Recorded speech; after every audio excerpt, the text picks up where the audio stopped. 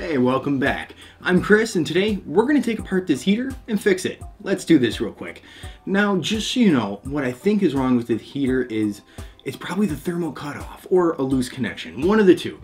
Now, what this heater is actually doing, let me see if I can actually get it to do what it's doing. Go to turn it on and nothing.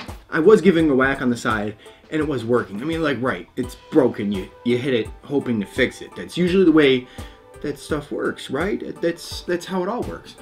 But what that makes me think is, one, the thermal cutoff is bad, or there's a loose connection. One or the other, and we'll dig into this thing and find out. But what this heater was actually doing was that it would turn on for a little bit and then shut off completely. As in, like, the thermal cutoff actually started to do its job when it shouldn't be doing its job and cut the power to the unit altogether. So we're gonna take a look at this thing and, well, let's just open it up. I'm doing too much talking. Definitely make sure it's unplugged first. I mean, obviously, I shouldn't have to say that. Now, I see 4 clips here, so we're gonna start by taking those out and off. Okay, so one of 2 things is gonna happen. This is gonna slide right out, and there's gonna be a nice long cable going to the control panel in the front, or we gotta kind of pop the control panel out as well. I don't know. We'll figure it out. Let's see, does it move? Oh, it moves. It moves. Be careful, because there might be a connection still. You don't want to ruin that connection. Yep, I can feel something now. When you can't see inside there, I think it's time to send in the phone. If you got really big hands, this isn't gonna work. And I wouldn't recommend it this way. I'll figure out a different way.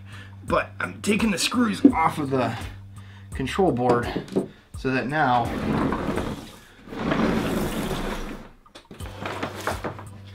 everything should just slide right out.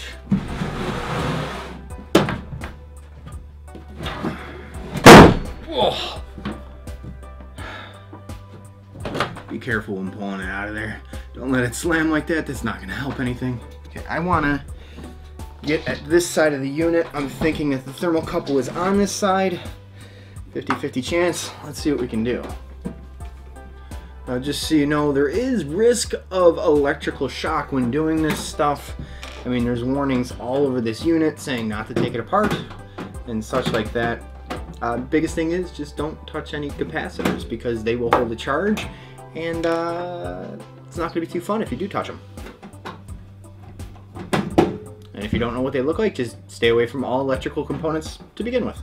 Oh, this cable for the control board, it's zip tied on the inside. That's why I couldn't pull it out of there. Just real quick, you got your blower fan back here. You got your heating elements. You got your thermal cutoff. That's the culprit here, is the thermal cutoff. That should be your rollover switch or your tip over switch. So I'm gonna take this thermal cutoff out and see if I can get some numbers off of it. Alright, so there you go. There's your thermal cutoff. So replace it. You could jump it if you want, although I don't recommend that just for safety reasons, because this thermal cutoff is there for a reason. If for some reason the heaters get too hot, that thermal cutoff is, well, it's kind of like a thin disc in there, and it's making contact right now. So when it gets too hot, it warps, breaks the contact, shuts everything off for you. You could jump it if you wanted to. It's simple enough to do. I'm not going to tell you how to do it, and well, I'm not going to be liable if you jump it, put it that way. So replace that thing, and you should be back in business. And if you're looking for a way to test the thermal cutoff, go ahead, get your multimeter, put it on ohms, and then obviously with the power off to the unit, unplugged, see if you have continuity. If you have continuity between the terminals, you should be okay, but the problem is, when you shake this thing, you lose continuity. For whatever reason, that disc in there is flopping around. And I'm not going to take this apart till I get the new part, so maybe we'll take that apart and see what's inside. It's really not much. Like I said, it's just a disc in there. So there you go. So let me put this thing back together and we'll be done for today. Give me 1 second. Alright, now the true test. Let's see if we can plug this in and it works, you know? I mean, if it works, we did a good job. Gotta unplug my light.